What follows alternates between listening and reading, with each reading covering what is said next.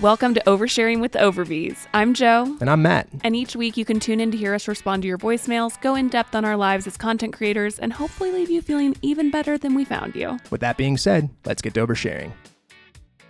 Per usual, this is the second time we've sat down and tried to record. You're darn right it is. Matt has this thing. Mm-hmm.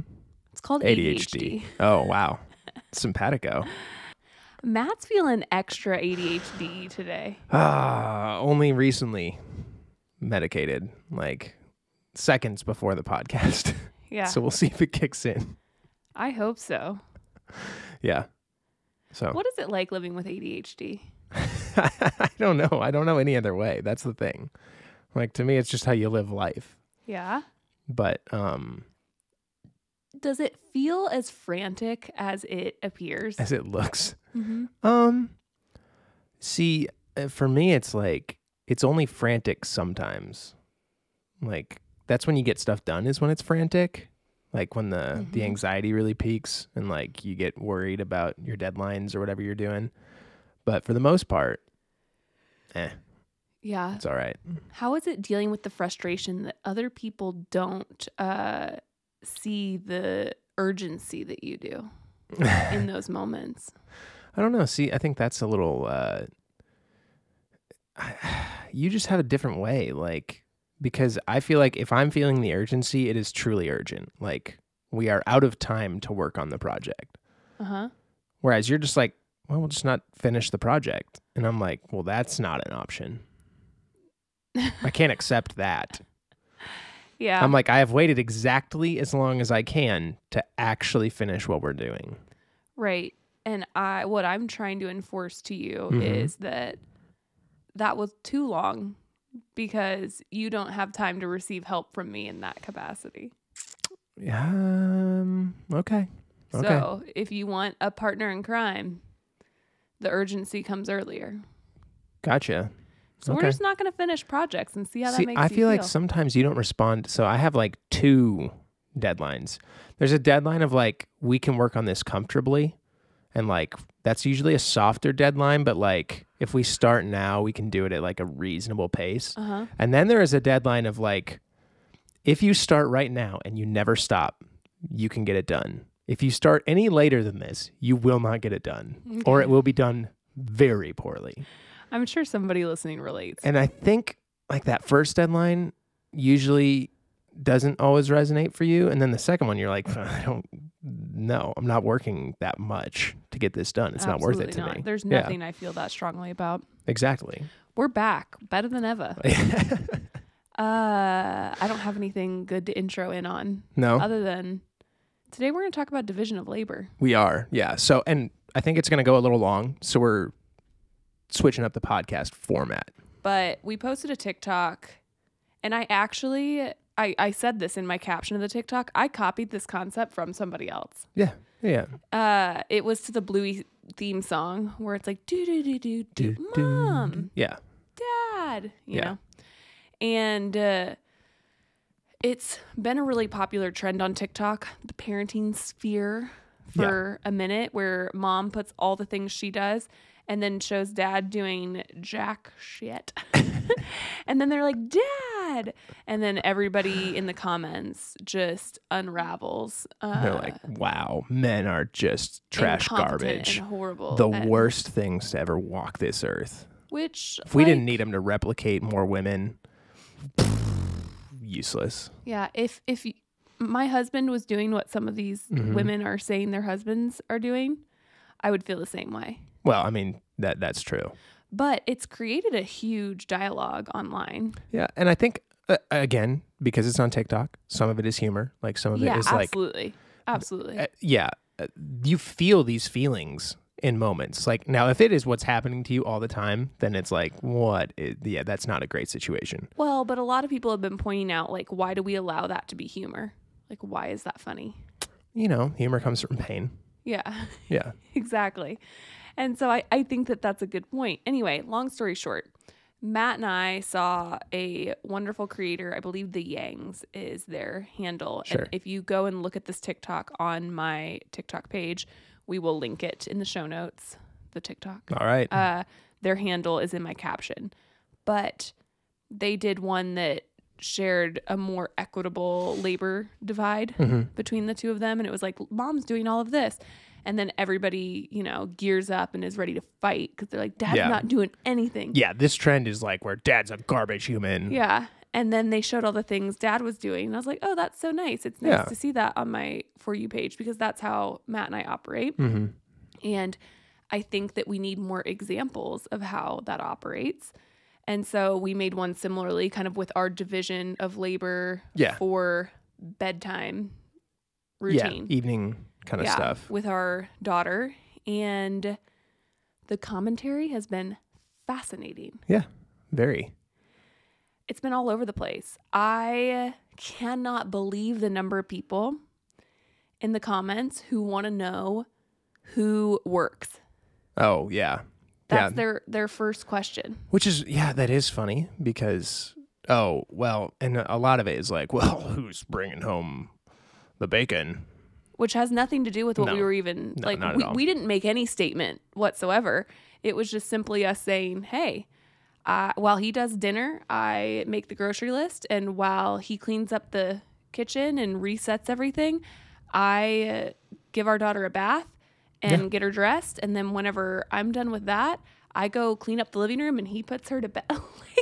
Like food, bedtime. It has a lot of that stuff to do with, we weren't making some statement. And you're a big bath girl, so you're like, I want a bath. Yeah. We should take a bath. Bath time. Yeah. I love it's a bath win-win. time. Yeah. I like bubble baths. Yeah. So does our kid. Extremely picky about my type of bubble bath. Okay. Tell me more. I'm really partial to Tubby Todd. Yeah, Tubby Todd, just the soap as bubble bath? They have bubble bath too, and their bubble bath's really good, but we're out of it. Sure. So we're just using soap, right? Actually, we're not even out of it. It's just not in our bathroom. Oh, we just have to go across the house and get it out of... I think it's in Perfect. So... Well, it's dead to us. Never mind. We're never going to go get it. It's the best bubble bath. Yeah. In my opinion. I wouldn't know. I don't take a ton of baths. I didn't know that it was the best bubble bath. I had been using Dr. Teal's, just the one that... Standard. I love the lavender. I do. I mean, lavender's great. But the bubbles that Tubby Todd produces... Anyway, long story short. Tell us about the bubbles. What's the difference? So, the Tubby Todd versus others. The Tubby Todd has this really, fine bubble. And it foams really well.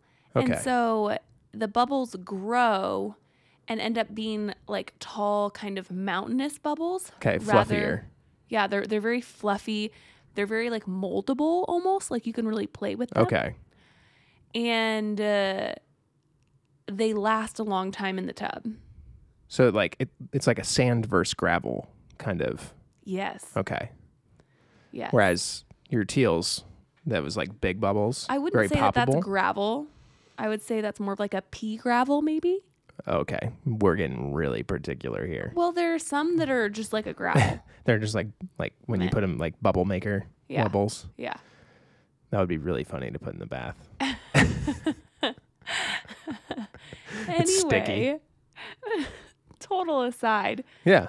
The conversation ended up in the comment section being about all kinds of things, and we're going to get into that. Yeah. So division of labor has been a very hot topic, but I think we're going to go long on that. So we're going to do Greg's Reads of the Week, hit Word of the Week, then we're going to get into the main story. Yep. And we'll be swinging around next week to talk additionally on this and hopefully answer some of your questions directly on the topic. So yeah, exactly. Let us know what you want to hear. You want to start us off with Greg's Greg. And for context, Greg is my father-in-law, your dad. I got a couple DMs this week saying that we should turn the Greg Reads of the Week into a sound that into a sound bite. Happens, yeah. We should record it specifically. Yeah. Greg's Reads of the Week. Yeah. Okay. My God, yeah. Maybe cut all of that. It's terrifyingly nonsensical. Anyway, Article 1. I don't even know if these are in order. Watch this battery-powered Audi SUV concept turn into a pickup.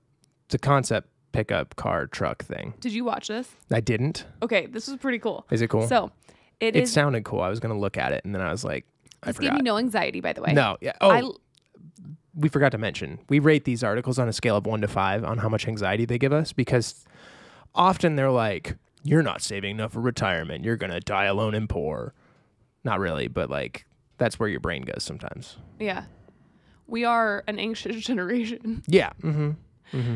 So anyway, this gave me no anxiety. None. No. It didn't even touch the scale, but I did get excited to watch it because I love concept vehicles. Yeah. It fascinates me. I've always loved the look of a concept car, and nothing ever looks like a concept car that they make. No. Maybe someday. Turns out it's probably like really annoying to manufacture cars that look like concept cars, but right. whatever. But this car, it has windows so you can see the road. Mm-hmm. Like not on the floorboard, but like on the, well, it is the floor, but the floorboard along the door. Oh. And like it also, in the door panel. It's an off-road vehicle. And so it. Oh, so you don't like run up on a. And it raises up and down. Like you can control the suspension. Okay. But it's not, from what I understood, it wasn't like through the, you'll have to watch it. Okay. But the last thing that they show you in the video about it being a concept car is the whole back of the car, like the back window, like recessing up into the roof. And this thing popping up and like going against the back of the seats, and then a window coming out of that, and it makes it a closed-in truck. Oh, okay. A small truck. Sure. I mean, but just a small truck Yeah. bed. It's cool. Okay. Sounds Anyway. interesting. Really enjoyed this one. Okay. Great read, Greg. Great reads. Yeah. I read the headline and it looked interesting. So Yeah. anyway, next article. Warren Buffett says the ultimate test of a life well lived boils down to one simple principle. Mm-hmm. This was a very short article. Was it? Yeah. Well, it's only one principle. That makes sense. I read it in less than 30 seconds. It was very short.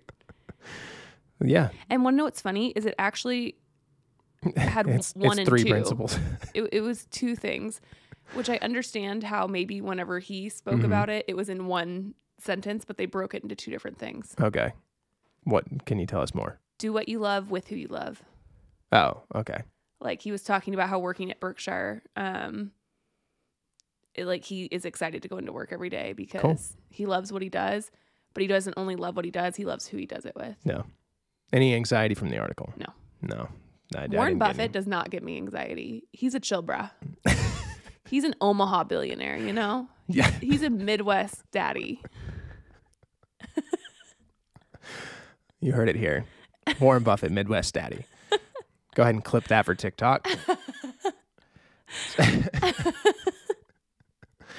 Next article. A psychologist teaches us how to fearlessly step outside of our comfort zone. I read this one. I read all of them this week. You read them all? Wow. She's been reading. This one, I would say like at least got on the scale like a 2 out of 5. That's where I was going to fall. Yeah. A 2. Yeah, because it's like, well, yeah, what if I don't want to step outside my comfort zone? Yeah, and I read it, but nothing resonated with me well enough for it to stick with me. Okay. That's a recurring theme here. I can't read, so I don't read the articles very often. And you can't remember the articles, so. I remember it, but it didn't like do it for me. Okay. Nothing stuck. No. Not like Warren Buffett. It did give me more anxiety when I read it. Sure. I mean, that's a good sign. Yeah. And last article, Gen Zers want to retire by 60. How much to save monthly to get to 2 million? And then your dad also was like, that's not going to be enough. So when I read this, it gave me a little bit, like I would say a 3 out of 5. That's like exactly where I was going to fall. Middle anxiety. Right in the middle. It's not like you're going to definitely not make it, but like, here's what you need to do. Then I read the article. 12 out of 5. 12 out of 5. It only made me more anxious. Okay, tell me more. Because this is one of those articles that I go and I read it, and I'm like, how does anybody retire? I don't know. I think we're just going to die working. Like, it's giving me like, this is how much you have to save, and this is how much you make, and this is the percentage that you have to save, and all this stuff. And every time I read an article like that, panic for me. Just pure panic. It doesn't make any sense to me. Yeah. And I understand it. I know I sound... That we're talking over the course of 20, 30, 40 years. Right. And anybody that does understand this is listening like, Joe, this is how it works. No. I understand we how get the math. works. Like, and the numbers, but like, they're scary. But when I see them in front of my face, it just doesn't seem probable. Yeah. Trust me, I get it. My long-term thinking is shot. I got nothing. Long-term thinking for me is like, what's going to happen next week? And what Dad was saying wasn't that $2 million won't be enough. It's that if you're retiring at 59. Oh, yeah. $2 million with the, like, if people are going to live as much longer as they think they are, like, that may not be enough because you're talking, let's see, $2 million. Let's say you live to be 100 by the time Gen Z is on average. Yeah, we're definitely living to 100. Right. That's well, I'm not saying that. I'm just saying like that. Okay. It was easy math. No, that's great. That is good math. Sorry. Okay. But just do the math on that for me. Okay. So let's say they live we can do it less than that. Sure. No. That's great. But 40. That's a nice number. But let's say you're saving $2 million combined for your family, like for you and your spouse. Yep. You have 40 years between the two of you. I guess I'm not including any kind of interest or anything like that. Yeah. But that's only $50,000 a year. Yeah. I mean, the goal is that your interest that you would be accruing would significantly carry your expenses. And all I was saying is $50,000 a year, like even in the economy currently, even if you owned your home already. Yeah. Which that's going to be hard for Gen Z. Anyway, et cetera, et cetera, et cetera. It's true. The point is, with inflation, if it continues in the direction that it's going. Or even in a normal direction. How crazy is that? Because whenever I was in middle school, high school, if somebody said eventually, like, you know, your goal is to retire with $2 million, I would have been like, $2 million? That's so much. Yeah. And it is so much, but it just doesn't go as far anymore. Not even close. Nope. That's wild. So. But it's still just as hard to save that much as it's always been, I feel like.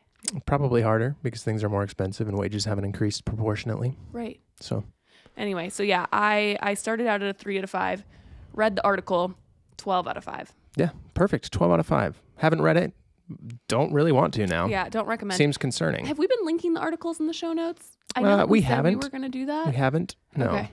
Have we said that? Yeah. Oh, I'm the worst. Okay. I'm the one responsible for linking the articles, by the way. So you're welcome. Not really. That's a Matt job. Yep.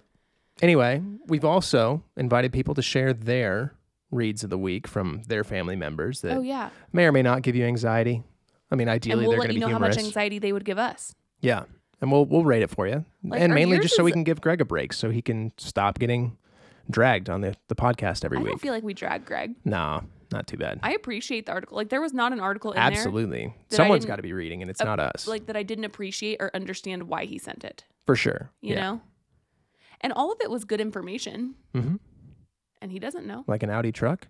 Yeah. That cool. Sounds sick. That was cool. Yeah. But if I'm going to save all this money to retire, I'm never getting an Audi truck. No, for sure not. Is it electric? I have no idea. Battery-powered Audi SUV. Learn to read, you idiot. It is electric? Battery-powered, I'm assuming. Oh, okay. Yeah. Oh, guys. I don't read, and you don't comprehend. It's perfect. It's a good combo. Power couple. Anyway, word of the week. Are you familiar with the word petulant? Petulant? Petulant. Petulant. No. Okay. It's a good one. Okay. Petulant. Adjective. Cranky, pouty, irritable. It's often like a petulant child. Oh, okay. Like Gardy was kind of petulant when we were like, hey, kid, we got to record. Like, she was pretty upset about it. Yeah. Very irritable. Okay. Petulant. It's just a good little vocab word. Sometimes when you have a lot to do, you're kind of petulant. Yeah, I can be petulant. I can be very childish. Can you spell it for me? Petulant. Pet you. Lant. Petulant. Or pet ul ant. Pet your aunt. Pet your aunt. That sounds weird. Weird. Don't pet your aunt. Petulant. Yeah, petulant. People were a little petulant about the TikTok we posted. People on TikTok can be very petulant. Yeah. Okay. Irritable. I like it. Yeah. I like that one. It's even shorter than irritable, so it's very usable. And that seems like I could actually use it. Yeah. I'm trying to get back out of like 17-letter words. Yeah. Like, you tend to do that, and then I'm like, I don't remember that and anymore. a lot of times they're good words, like they really do right. succinctly describe a thought, but you're never gonna remember them. And if you use them a lot, you're gonna sound like a real pretentious dingus.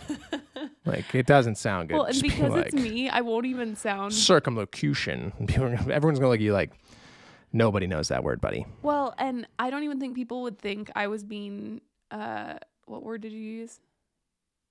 Petulant or circumlocution?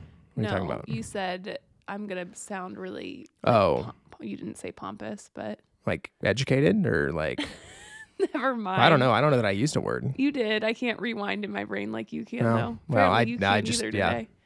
Anyway, We're waiting for those drugs to kick in. Don't think people will think that about me.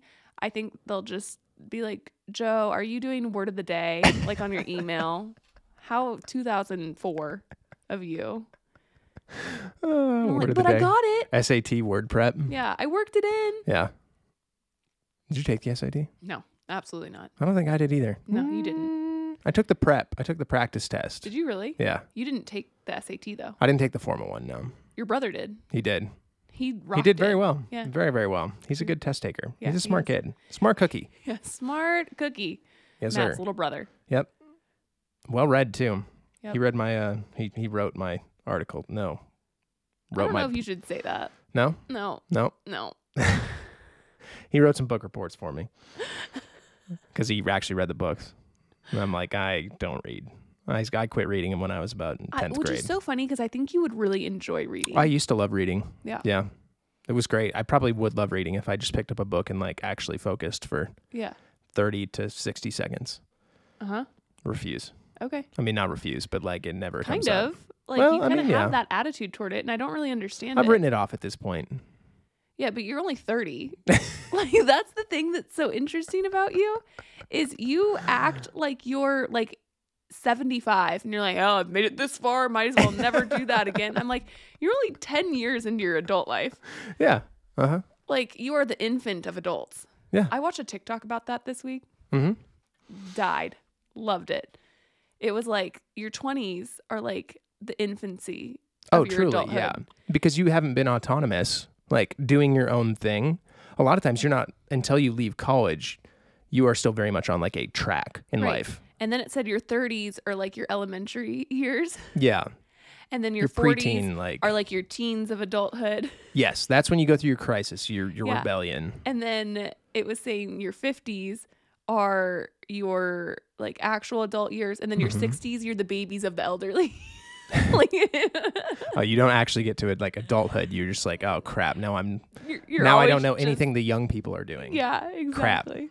Exactly. Nice. I was hoping that maybe you'd get to like a stage where you had it all together, but I don't clearly think that not. happens. That's true. I don't believe in that actually, but I was hopeful for a second that maybe you'd become old and wise.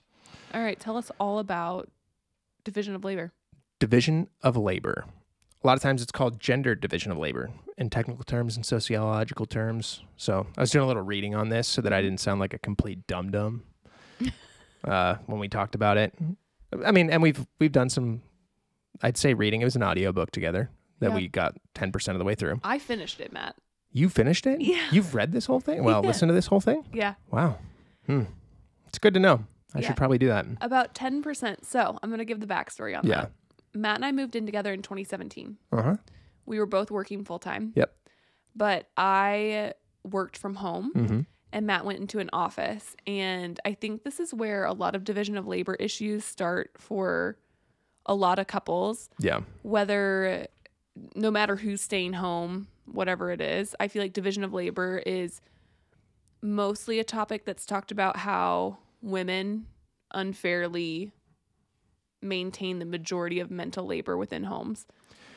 Yeah. And a lot of household and executive function labor. And this is where I did a little bit of reading. In Okay. fact, there's a really good behavioral scientist. I'm reading it like off my phone, so I make sure that great. I say where it's from. I'll probably link it in the show notes. Actually, link it. Not probably. He will. Okay. I will do it. Promise. And that's the accountability I need to get things done.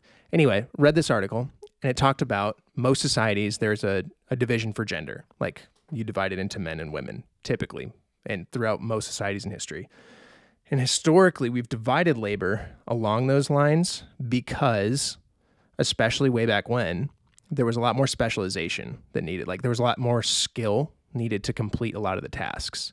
So like laundry was not just like put it in the washing machine with the right stuff, put it in the dryer, you're done. It was like you had to go through all the tools and like you needed to know like how to take care of everything. And like you were patching clothes and you were doing a lot more technical work. And so, and same thing with men, you were plowing, you were doing lots more.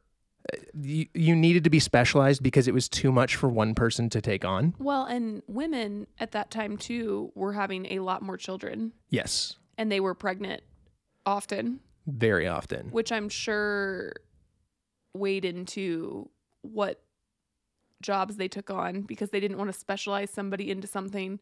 And of course, there's the whole like what jobs they were allowed to take on in what societies. Like, you know, could they vote? For a long time, no. Like, so there is a whole side of things that was like maybe they wanted to do other things and it was not societally approved. But the division of labor along gender lines is pretty common because it's specialized. And like in different parts of the world, that specialization doesn't look like it does in the US. Maybe women are fishing or what, like there are different roles, but we're often dividing it up by gender.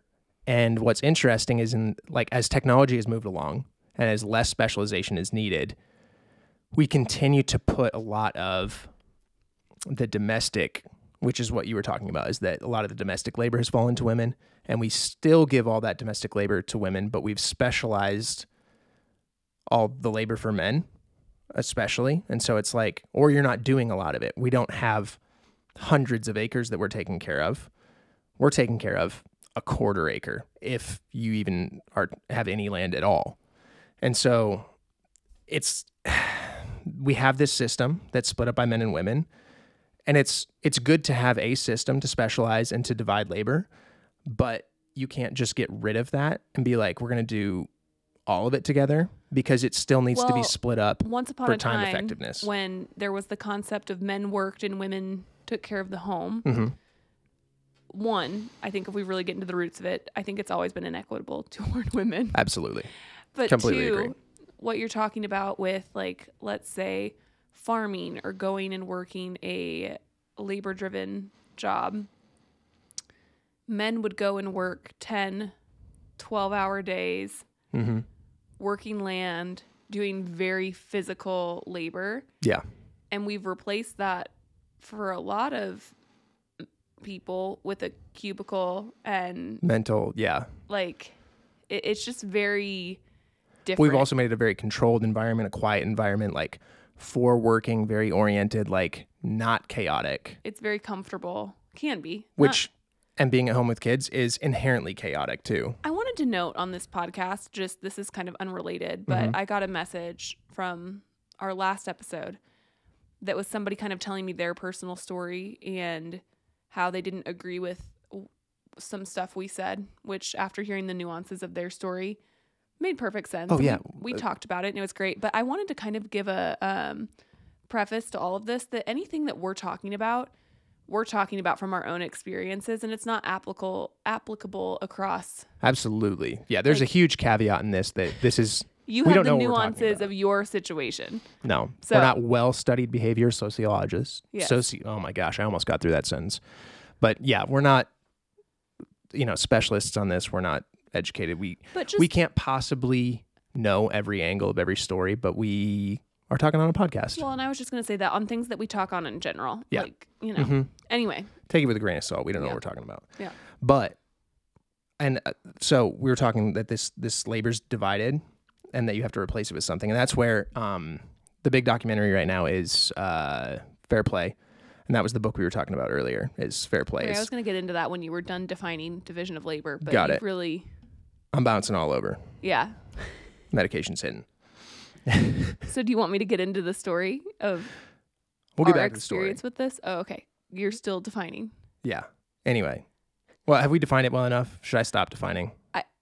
I don't know that you have defined it. You keep starting to tell people. Well, anyway, the division of labor is that typically there's a gendered division of labor, and yes. domestic tasks typically fall on women. And the problem is, and it's been a hot topic lately, I think partially because of the documentary, partially because of where we're at. And I know COVID has really accentuated a lot of this because everybody was working from home and it didn't necessarily divide the domestic tasks evenly. Right. Even when everybody was home. Which is what I was talking about whenever Matt and I moved in together. It was pre-COVID and everything, but I worked from home and Matt didn't. And so a lot of things fell onto me in terms of Matt's expectations. I don't know that they were conscious expectations. No. But he didn't understand how much I was doing because I was working from home. Because in my 5-minute break or my, when Matt would go and fill up his water bottle at work or whatever it is and then walk back to his desk, I could switch over a load of laundry at our house.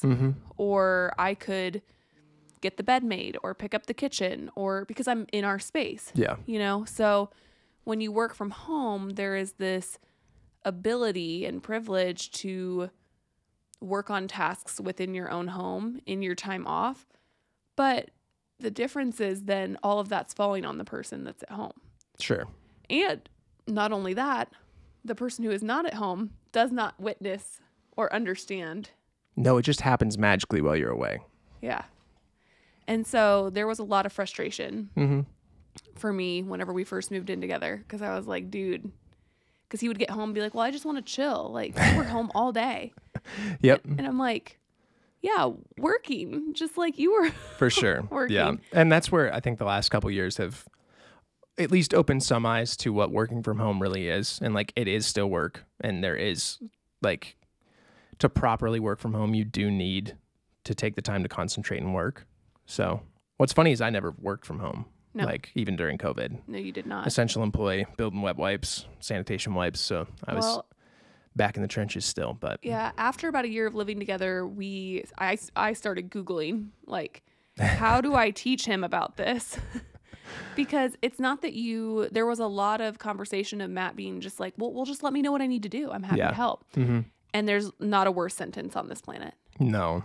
Because I didn't want him to help. I wanted him to participate. I wanted him to be a part of the executive function. I didn't want to carry all the mental load and be a mom or a boss or a manager where here's the task list, here are the things that are yours, here are mine. I was like, I'm not doing that. Yeah, and you were kind of dealt a short straw on the executive function part if you know anything about ADHD.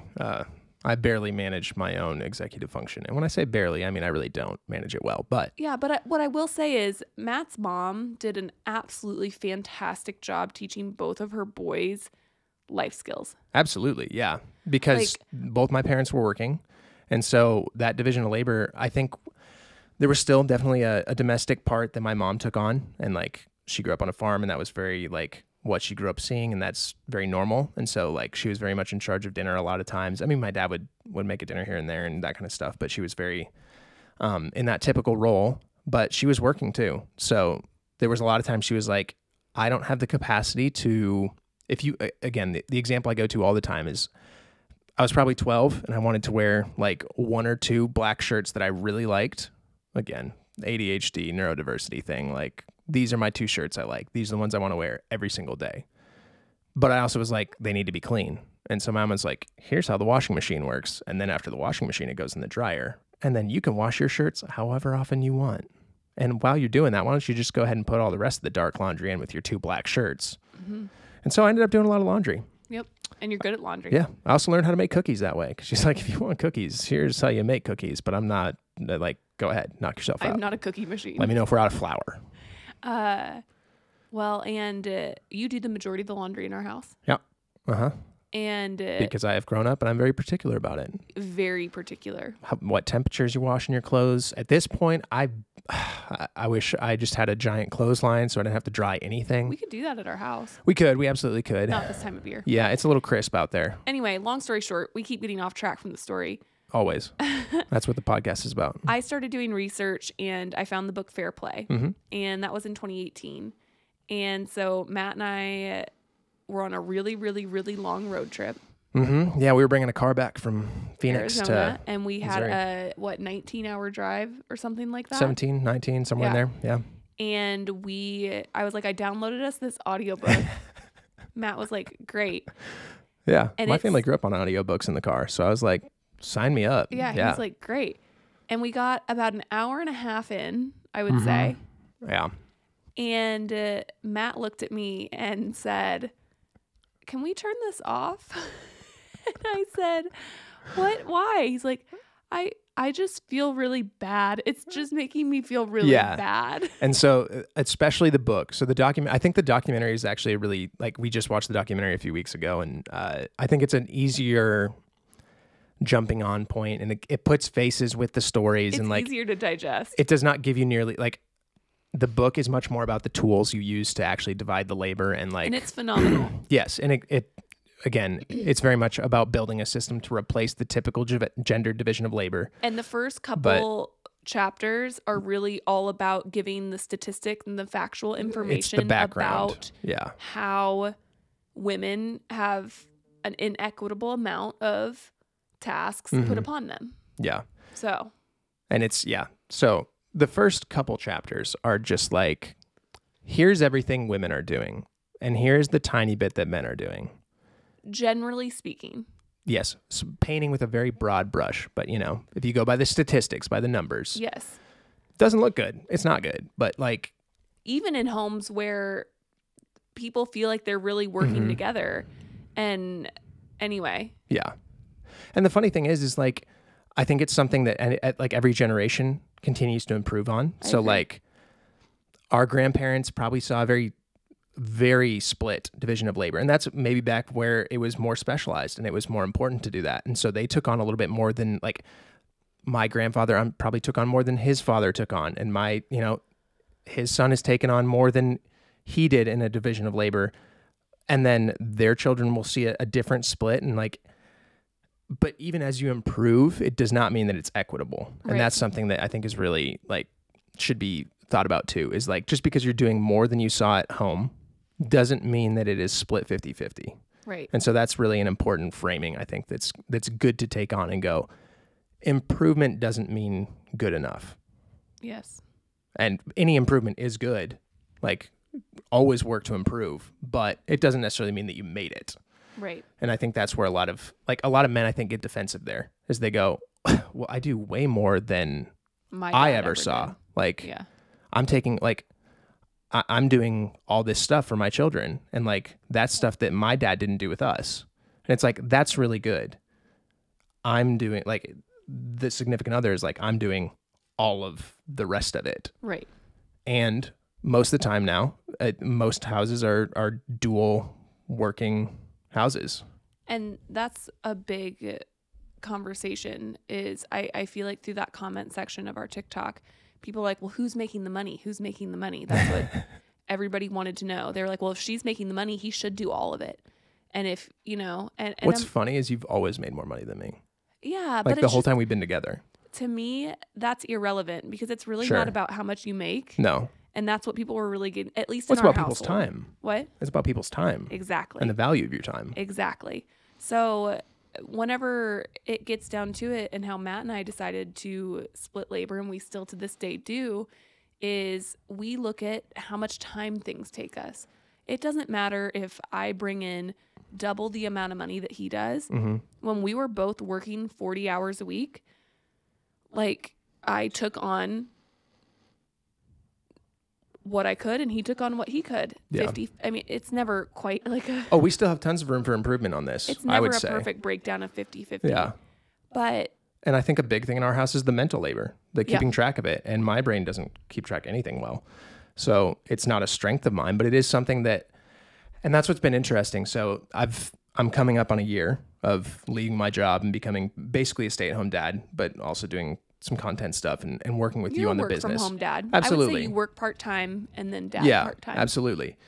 But it has made the mental labor much, much more obvious. And I think I've touched on this on the podcast a couple times. Like, you get just a taste of the mental labor because, again, as being a stay-at-home parent, I'm starting to spend a lot more time with our child. And so I know some of the things that would typically be the responsibility of a mom to know, quote unquote. Not that it should be, just the way it falls. Like, I know what, if she's getting treated for a diaper rash, I know the last time that got put on or something like that. You know what medicine she'd taken and what Absolutely. time. I knew she took Tylenol at noon, you know, that kind of thing. And it like, it's funny as a man to see it like just go to your head and you're like, why don't you know that? And that's absolutely like how women feel all of the time with all of the information. And so like you can just see a little, it's given me a tiny window into what that looks like from the other side of things. And so that's been really good for me to see. And of course, very odd, like 2 work from home parents that I'm especially a stay-at-home parent. And the opposite gender split of most people. So it's a very, again, this is not something that you can necessarily apply to your life universally. Our perspective is our perspective, and it's weird. So, but it's been really good to see, and it's been very helpful. Like when we listened to the audiobook in 18 or 19, whatever it was, I was working, so it was really hard for me to see that split, and I did not have all of the context that I have now. And I think listening to it now would be very different. Like watching the documentary was very different. It was like, yep, I'm understanding more of this. I'm seeing more of it. I've seen some of it from both sides. And so I'm much more open to the perspective. So that's been really good. That's what I was going to say is I don't think that hearing other people talk on it is like for us. I hope that those of you listening that really want to improve your division of labor with your partner, I hope that you don't look and feel like, oh, well, that only works for them because they both work from home, or that only works for them because of their job, or this or that. Really, I want you to listen, and I want you to hear, oh, this is a new perspective that I can gain, and that perspective is going to give me the tools I need to create a system that works for my partner and me. Yeah, and evaluate it on your own basis. And the documentary was really interesting because they actually did a lot of analyzing of same-sex couples. Yeah, and because, again, you are talking about, for the most part, the same gender there. Right. And it's like, oh, well, there isn't a woman's work and a man's work if it's 2 men or 2 women. Or if there is, we're missing half of the work. Right. Maybe not half, but you get it. Well, and I think that's where a lot of our detrimental stereotypes that we try to put on gay couples, where we're like, well, who's the man and who's the woman? Yeah. Because it's like who does what jobs and who doesn't do the jobs that make you a woman and make you a man. Right. You hear people ask that question, or I have. I don't know. Maybe I'm just around worse people, but I've heard people ask questions like that all the time growing up through high school, college. And I'm like, what? Yeah. Neither. That's not how that works. They're both the men. They're both the women. Yeah. They're unless they choose to not be, and then they are what they are. But like that's not how that works. But I this gives me kind of a direct link as to why culturally, among many other reasons, I'm sure, but why we do that. And it was really interesting because the documentary got into interviewing these couples and how they divide their labor and how they discuss and how they, and I was like, man, we have so much to learn from them. It was really cool because they were like, it turned from like, oh, well, I don't want to do the mom's job to like, oh, I just don't like doing that job, but someone has to do it. Like there is no mom, there's no dad. There's 2 moms and 2 dads or whatever. But I mean it in the labored role perspective of things. Yeah. The jobs were no longer gendered. Yeah. The jobs were just like, we have a list of like stuff that needs to be done so that our child is properly cared for and like sustained. Right. And that's how it is. That's the reality of it. And especially as we've become less specialized, like both sides need to be taking on I couldn't equal believe amounts. the statistic that got me was I could not believe how many women are the breadwinners in their home. Mm-hmm. It's more than half for most demographics. I think maybe the only 2 demographics that it was not more than half was Pacific Islander and Asian, I believe. Yes, those were the 2 that I definitely recall those. Otherwise, it was even or heavily weighted the other way towards women. Yes. And I found that fascinating because that was the argument I saw over and over again. Well, he's bringing in the money. He's bringing in the money. Yeah. And I'm sure there are a lot of circumstances out there where there are stay-at-home moms, and I know that that's. And a big part of that is because of childcare. Yeah. And like so they get into that too is like because the nice part about the documentary is that it has this 2 or 3 year window right after the book came out. Obviously, COVID became rampant, and like the pandemic that it was. Book come out? 19, I believe. Oh, okay. 18 or not. Like so, it's published 19. Who knows if like I know you were saying 18 is when we listened to it. I'm not like from what I saw, it was 19, but when in 19 and all that stuff. Listening in 19 then. But it was probably right after the holiday, whatever it was. Doesn't matter. Oh yeah, it came out October 1st, 2019. We read it in December. Wow, okay. I thought it was out longer than that. No, but the documentary does have this really interesting shift that happened in our society that went, well, now childcare became a really big issue because everybody was home. They couldn't just drop their kids off at childcare. And we don't have a lot of childcare options. And like the options we do have are expensive and not subsidized and all this stuff. And it gets into historical perspective. There's some really interesting stuff from like the World Wars when women were doing a lot of the factory work and stuff. And so childcare became a huge thing because the men were off at war and the women had to make all our stuff. Yeah. And they had to make the stuff for the men to fight. And like somebody had to watch those kids. And so it became a very big subsidized industry, and then it fell apart again because that's just how we do it. Because we don't value women and children. Correct. Except for lifeboats. So I want to hop into a little bit today before we get into voicemails, what our division of labor looks like. Mm-hmm. And then we're going to kind of leave it open for you all to ask us some questions, and we will be recording part 2 where we directly kind of talk about our experiences, what our division of labor looks like, and maybe just answer some general questions. Yeah, get some outside perspectives that aren't just us, because there's a whole spectrum of living situations and all that. But how would you say that we break things down between the two of us now that we are in a, well, not perfect, but a much more equitable Again, absolutely. scenario? I would say that you still take on a majority of mental labor in our house. I agree. And I'm just something I'm working on, but I'm definitely not good at. I barely took on the mental labor of living by myself. Like before, like when we were broken up, it was like, oh God, I have to do all of this. And then I just figured it out to a degree, but I also just did a piss poor job. You also just avoided a lot of it. Correct. Mm-hmm. It was like, I don't need to go to the doctor. I don't need to go to the dentist. All that stuff. So all of that executive function, is something I'm working on developing. And of course, a lot of that is also the neuro nonsense I have. So, and we've talked, what's really interesting is we've kind of divided up, somewhat along our strengths. Yes. And so you've talked about like kind of your disordered relationship with food. Yes. And so I really prefer cooking for myself because I have control issues and I want to know what's in my food and all that crap. So making food for me is not nearly the process it is. So I have, for a long time, really the whole time G's been around, been the parent who is very involved in the food side of things, or preparing food so that food is easier for you to do. Like one of the great things, Little Spoon, like when we had, this isn't an ad, be a great ad though. Anytime organically we mention any product or brand, Matt, like they know it's not an ad. We have to disclose if it's but it an is ad. really funny because we did do ads for them and we were like, we love this product. Like we're doing ads and I don't know if why people, is that like, funny? Any product we do an ad for is a product. It's true. We Just use like I and think love. the natural inclination when people see products advertised is like, oh, who knows if they actually use that. I don't know. That's me anyway. Well, no, and I understand that, but it's just funny because I feel like you make it even weirder. Because I like to look the weirdness right in the face and go, it's not that weird. Yeah, and I think it's really good to have an honest dialogue around it, and I want people who listen to us and follow us online to know that the products that when we collaborate with brands, they're really things that we use and love. But Matt always acts like, he's like, it's so funny because we did an ad for them and we actually like the product.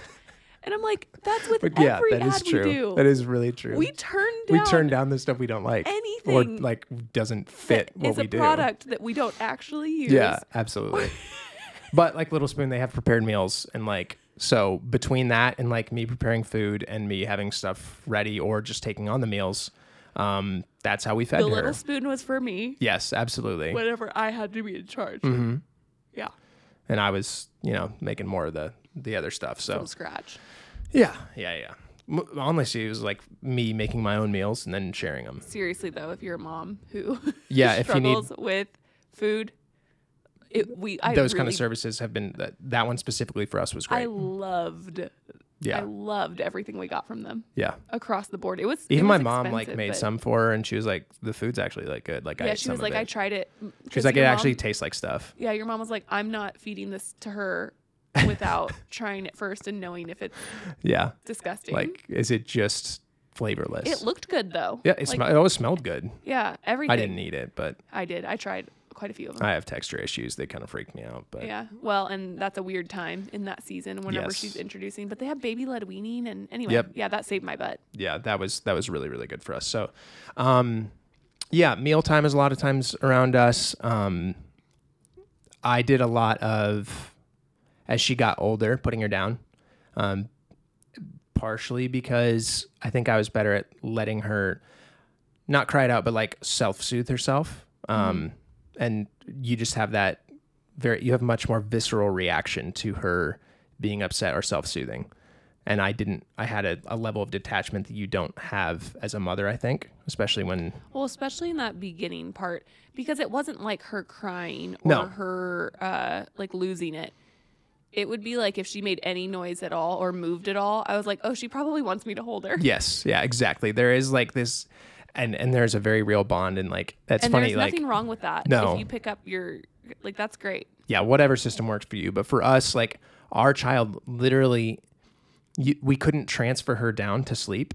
Like she really had to self-soothe herself in place. We had to lay her down awake.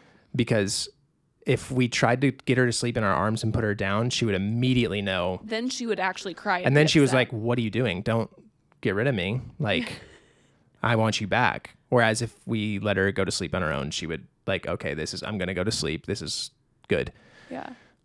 Which is funny because that's the opposite, I feel like, of most parents' it's experience. Really odd. But we had to, if we laid her down, we can't soothe her. And she woke up, she would lose it. If we laid her down awake, she would just kind of she would just fall asleep, chill out, and go to bed.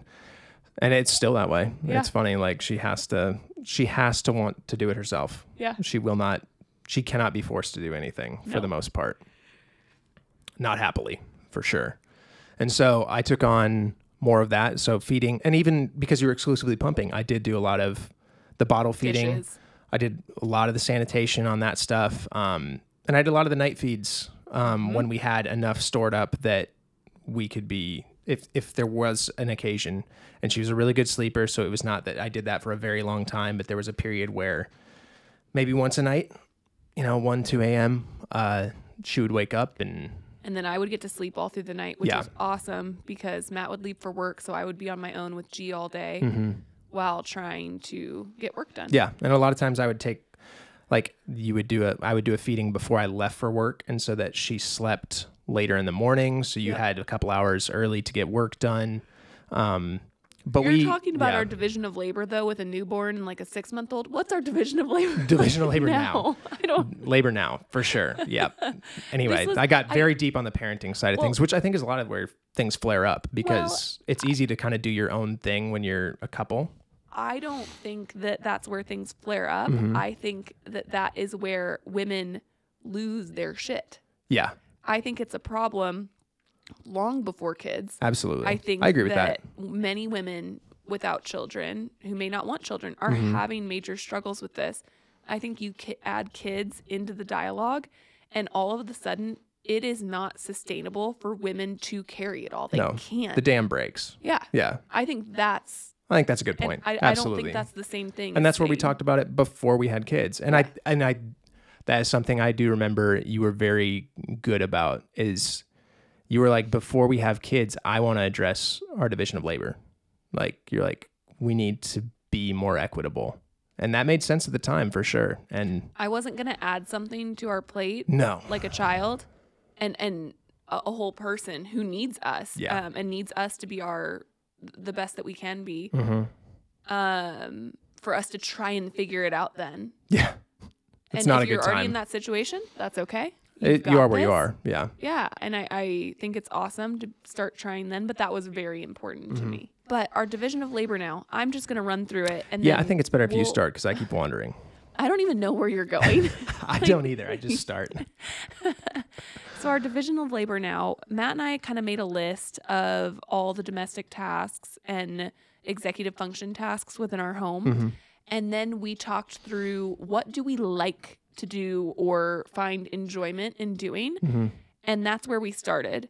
So for me, I don't mind folding laundry and I don't mind putting laundry away. Hate doing the laundry. Yeah. Hate sorting the laundry. But I don't mind to fold it and I don't mind to put it away, which is the opposite of Matt. Absolutely. I hate folding. Hate folding. I'll do laundry, transfer it between all day long. Couldn't care less. You'll separate it all out, make sure everything gets washed at the right temperature. I have refused at this point to fold much of anything. I've transferred my closet to almost entirely hanging storage. Yeah. And then stuff that doesn't get folded is like workout stuff, and that goes in like a bucket. It's like bucket of workout shorts, And bucket then- of socks. Anyway. See, this is why I can't be in charge of leading topics, guys. I'm just a mess. So then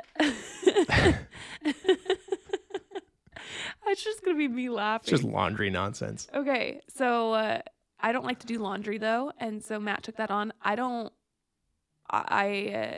Now I'm naming things I don't like instead of things I do like. But I really like resetting and maintaining a clean space. Yeah. So at the end of the day, every day, it comes very naturally to me to fold blankets, fluff pillows, kind of set things back where they were, and, you know, reset our space. I make our bed every morning. Like, those are all things that just are instinct to me.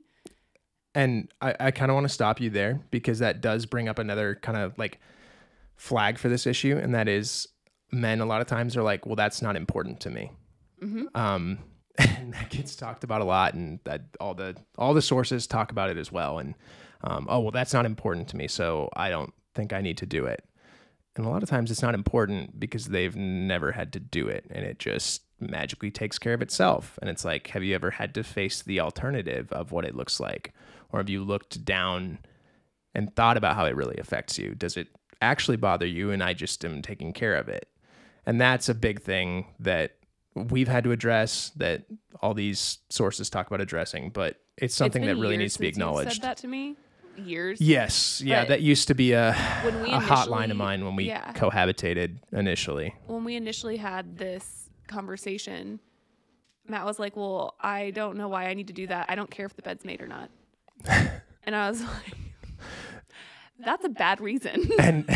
And over time, I've learned it doesn't matter if you care if the bed's not made. If the bed's not made and it bothers your wife, it's going to become a problem for you. Like, if it affects your mental state, it affects me. Right. Like, that's just how it is. And so Whether or not I care about it is not a deciding factor in whether or not it No. needs to be done. it is a task in our house that has to be done in the morning, Uh-huh. whether you like it or not. Yeah. Or if it doesn't get done, negative, like, effects will follow. Right. And so anyway, I take on washing all our sheets though. That's a weird thing. You remember to wash them Yeah. is really the thing. And they so- have to get really gross for me to be like, wow, these got to be washed. And These are a different color. I wash our linens once a week. Yeah. So I do that. So it's not, we don't have it across I'm the the one board. who makes sure they get bleached. Yeah. You're scared of bleach.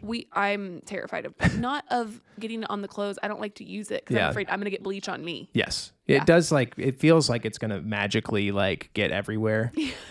Like, I feel like when I load the washing machine with bleach, I should be completely naked. I was like, I don't want to bleach anything I own. Like, I'm going to get out there in like a Tyvek suit or just completely naked and put bleach in there.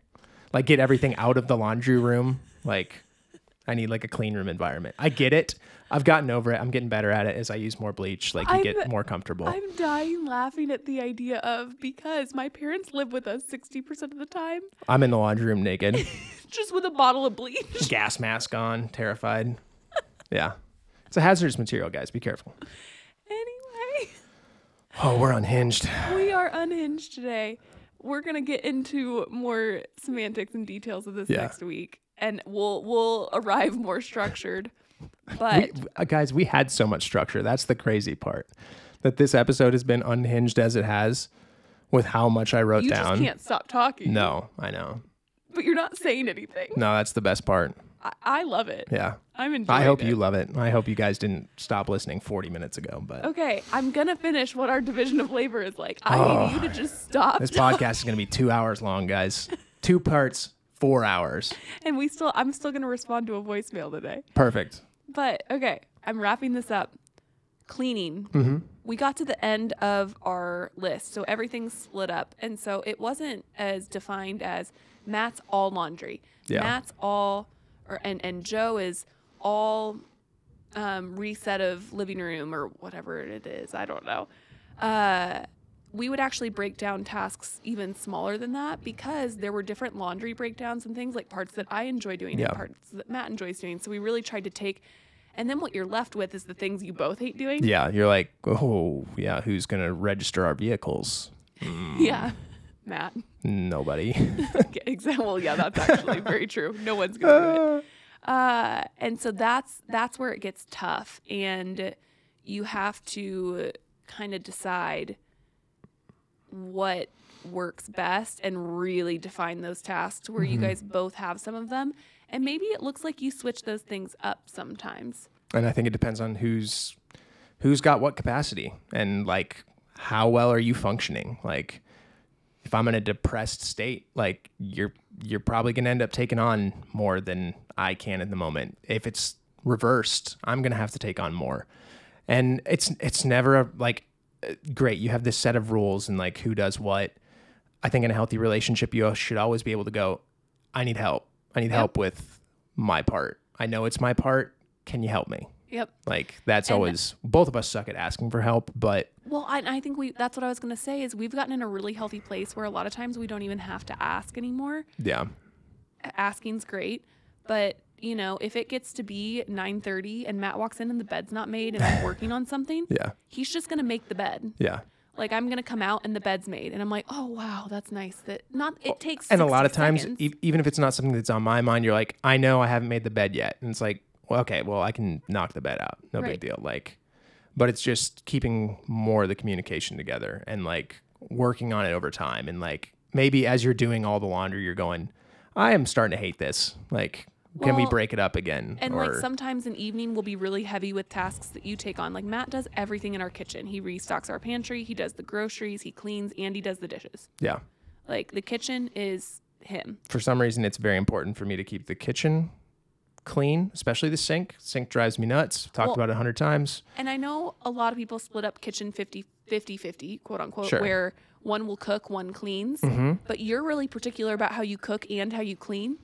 Well, like, and I want the cleaning done like right away. I don't love it stacking up. So for me, stacking it all up and leaving it for you to get to when you have the capacity to get to it doesn't work for me. Like it will drive me nuts until it happens. And I've just gotten to the point where I'm like, if that's how you're going to be, you need to take it on.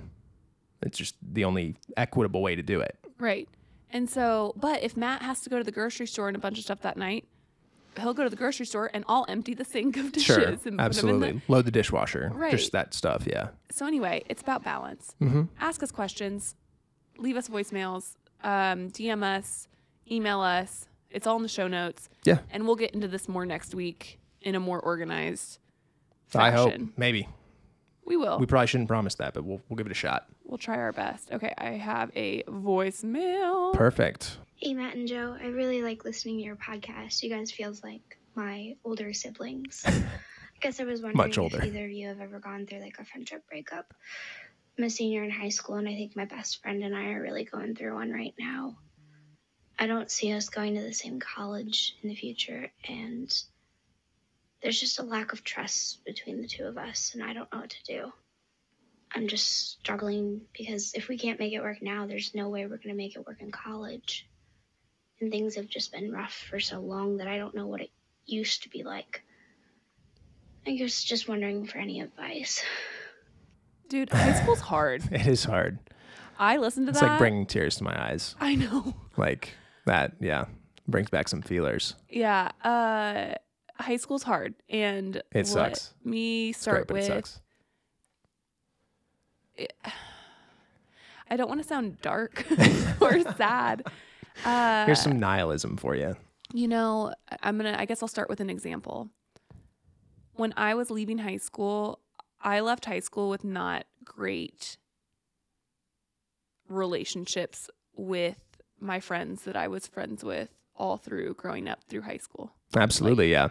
Not that we didn't talk to each other or anything like that, but we were not our best. And let me just say, as you're finishing up high school, you're in some of the biggest seasons of transition that you experience, and you're still a kid. And you've been given absolutely no tools to deal with it. Right. Like you're building your tools right now.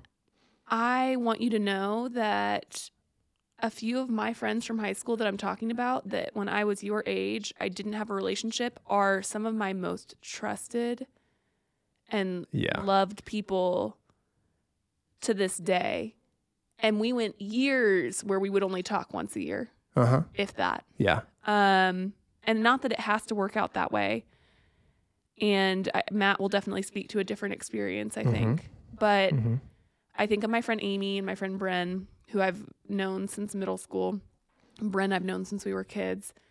And we're still really tight. And now we're in a space where it's funny because we've gone completely different directions. Some of us are planning to be kid-free forever.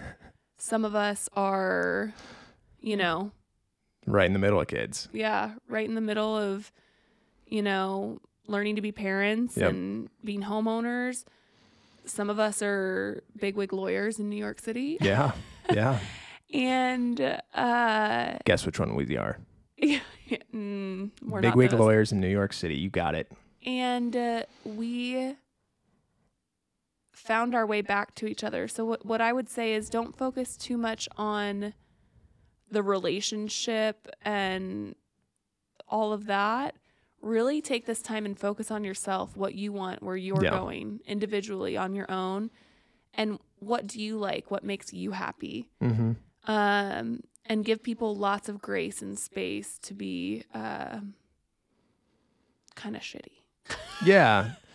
I mean, so much of it is just that while you're going through it, your friend is also going through it. And like, you may or may not know what's going on in their life behind the scenes, so to speak. And it's hard. It's just it's a really tough period. And like, I remember I had that my senior year. I kind of got shaded out of my friend group, the friend group that I'd had for a long, long time. And so they started doing stuff without me, and I started not getting the invites to everything. And it was hard. It was really hard.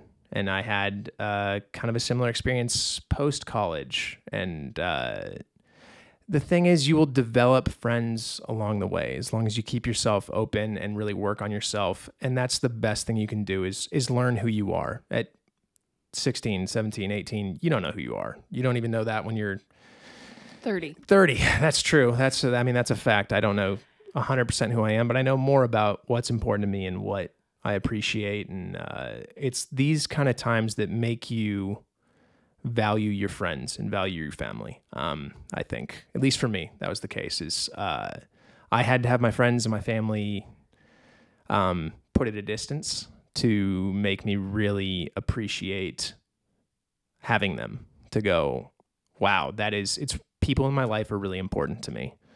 I need to be better about being there for them, supporting them, being a friend worth having. And not to say that this is anything on you. You sound like absolutely. It's just, you're just about to go into a season where you're going to meet a lot of new people, and you're going to have this opportunity to build out new relationships and maintain old ones. And so really focus on the excitement of that. And some distance and some time can really give you some perspective, both of you some perspective. And you can look back on it with a little more nostalgia and say, hey, remember the good things that happened. That was 100%. Fun. And you can reconnect when you come back from college. You're going to have breaks at the same time. You're going to come back for Thanksgiving and Christmas holidays, that kind of stuff. And sometimes those are not going to be good. No, and sometimes those are going to go really badly. Or at least sometimes they did for me. I had a lot of soul crushing. They can be really fun. Yeah. I had a lot of soul crushing trips back home during college where I was really expecting my friends to be like, show up. And it to be exciting and fun to see each other. And I did not get invited. No. And it wasn't about me, but I only know that now because I'm older. I don't see it that way. And the time gave me perspective. Yeah. We're thinking about you. It gets easier. It really does. Gets better. And just, hold it together. You're going to meet more people. And like college will be a time when you're forced to meet more people, and like you're going to find your people, and you're going to find out who you are and what people you want. And 100%. it sucks. And it's fun and it's great. Yeah, it's the highs and lows. But anyway, on that note, we love you guys. Yeah. We have anything? We're gonna hit Division of Labor Part 2 tomorrow. Yep. And tomorrow, what am I saying? Next week, not tomorrow. We're going to hit Division of Labor Part 2 next week, where we're going to be answering more of your questions and getting into the nitty gritty of what our Division of Labor looks like, rather than just the concept itself. For sure. So rate and review the podcast, give us 5 stars, follow us on all the things. Yeah. If you want to email us, oversharing@joejohnsonoverby.com. Yep. So if you want to send us your reads of the week from your family, if you want to send thoughts in on anything we talk about, written out voicemail kind of thing, send it there, or DM us on the platforms. Yep. All those, and voicemails, oversharing with speakpipe.com. It's in the show notes. It'll all be in the notes. All right. Love y'all. Bye.